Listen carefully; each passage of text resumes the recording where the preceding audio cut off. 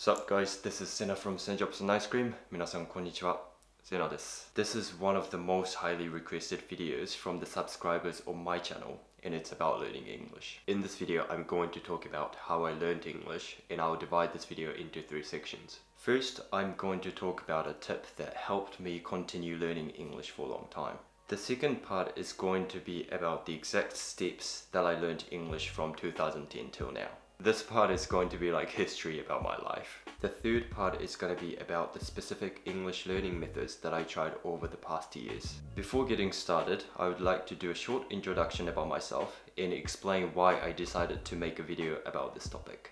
For those of you who watch my video for the first time, welcome to my channel and thank you so much for taking your time watching this video. My name is Sena and I'm currently 23 years old. I was born and raised in Fukuoka, Japan for 15 years and I came to New Zealand when I was a first year high school student. I went to local high school and graduated from university. Then I've been working as a salesperson for a New Zealand company in the education industry for over 2 years. I'm not a native English speaker and I started learning English when I got into junior high school in Japan, and I'm still considering myself as a learner.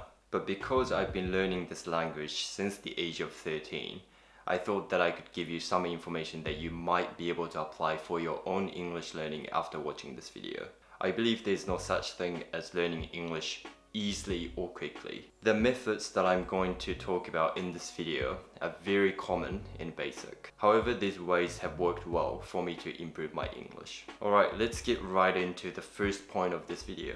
Get to know yourself first. I believe that the most important thing when it comes to learning English is to get to know yourself first. Albert Einstein once said, "If you judge a fish by its ability to climb up a tree, it will live its whole life believing that it is stupid." This means that everyone has their strengths and weaknesses, and I don't think it's right to force everyone to learn about something in the same way. This is the main reason why I need to ask you to figure out how you would like to learn English. There are 4 main parts for learning English, and they are writing, reading, listening, and speaking. For me, I experienced strong excitement by communicating with people in English. I knew that my goal was to be able to speak English fluently. That's why I thought I wanted to focus on improving my speaking level more than anything. Here is the second part. I'll let you know the exact steps that I learned English from 2010 till now. In 2010, I got into junior high school and started learning the basic English words and grammar rules as much as possible. I started studying abroad in New Zealand in May 2012. During 2012, I learned about myself, and how I wanted to learn English was through communicating with people. So I focused on speaking more than the others. But it doesn't mean that I neglected to learn about the other things. I just spent more time on speaking and that's all. For example, I wanted to create an environment that I could talk to people as much as possible every day. So I decided to make friends on the internet so that I could talk to them after school and during weekends. I improved my listening skill by watching movies, dramas, YouTube, and listening to songs in English. I always liked reading, so I read some books in English as well. Towards the end of 2013, I took an IELTS test for the first time. I got a 7.0 for speaking, a 6.0 for reading and listening, and a 5.0 for writing. That's right, I got a 5.0 for writing, and it was clearly my weakest point. Therefore, I started to focus on academic writing during the 3rd year of high school, which was in 2014. I became a university student in 2015. From there, I wrote countless essays and continued to improve my writing skill for 3 years until I completed my university degree. After graduating from university, I've been focusing on improving my English overall. For instance, if I feel like learning new words, then I do. If I feel like improving my pronunciation, then I do so. And it's been almost 3 years since I finished university. Time flies so quickly. As you can see, I started learning English from what I loved the most, which was speaking, and slowly took a look at my weakest point, which was writing. And after that, I've been trying to improve everything overall. Now here comes the third part. I'm going to talk about the English learning methods that I tried over the past years. There are mainly 2 methods that I believe are extremely important when it comes to improving your English, and they're input and output based learning. Input learning is a process of learning things from resources, teachers, and other people and keeping them in our brain. This is for listening and reading. Number 1, learn the basic English that we learned during junior high and high school time. For input, the first thing that I did was to learn the basic English words and grammar rules as much as possible. I did that when I was in junior high school and continued to do the same after coming to New Zealand. I even brought a textbook called 1億人の英文法, which teaches you the English grammar rules that you need to know.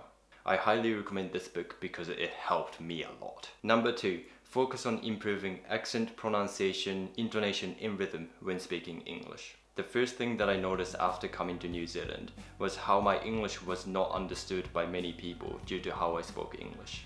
I guess this is because I went to local high school, but I felt that many people in school didn't even bother trying to understand me and judged who I was based on the fact that I was speaking English as a second language and how I was speaking English was completely different from the majority in New Zealand. At that point, I felt quite isolated, and that's why I chose to adjust myself to the Kiwi English and tried as much as possible to change my Japanese accent because I wanted to be a part of the New Zealand community.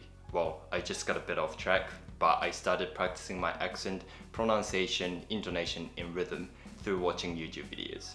There were a few people who were giving tips about these areas, so I was watching their YouTube videos and kept practicing. Number 3, listening to music. This is quite straightforward, but I listen to music in English and listen to rap songs as well. Number 4, watching movies and dramas. I watched all of the Friends episodes and learned a lot of conversational English phrases while I had so much fun watching this drama. Number 5, reading books. I read books, and if I found words that I didn't know, then I wrote them down on my vocab note, searched for the meanings, and I tried to use them by speaking. Now, output learning is a process of using things that we learned or memorized. This is for speaking and writing. Number 1, shadowing. I did shadowing through singing songs, but mainly rap songs. Rap songs are fast and hard to sing, so I liked the challenge and I thought it would help me improve my pronunciation and sense of rhythm. Number 2, talking to myself. I started filming myself speak English on YouTube to see how my English would progress. I'd say this is one of the best ways to improve your speaking because you can hear how you speak and analyze where you need to improve. This is basically what I used to do almost every day. Number 3, talking to people online who you have common interests with. At the beginning of my study abroad in New Zealand, my confidence to speak English was devastated when I faced the reality that my English was not understood by many people. I just needed to find alternative ways to talk to people, and that was when I thought that talking to people online who were interested in Japan or Japanese culture might help. And I was completely right about that. The people that I became friends with online that were interested in Japan and Japanese language were tolerant and patient with my English. I could feel that they wanted to get to know me as a person and understood how challenging it was for me to express myself in the second language, because they were also learning Japanese as their second language.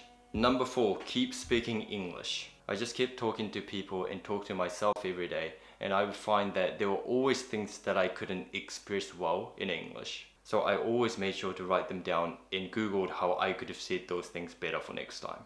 Number 5, keep writing things in English. Like I mentioned earlier, for writing, my best friend was my university essays. So before that, I used to do diary writing, but I spent more time doing academic writing in university.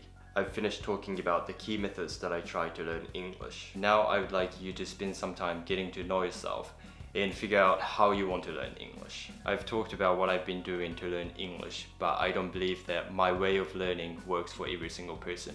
You really need to find your own way by analyzing yourself and trying as many learning methods as possible.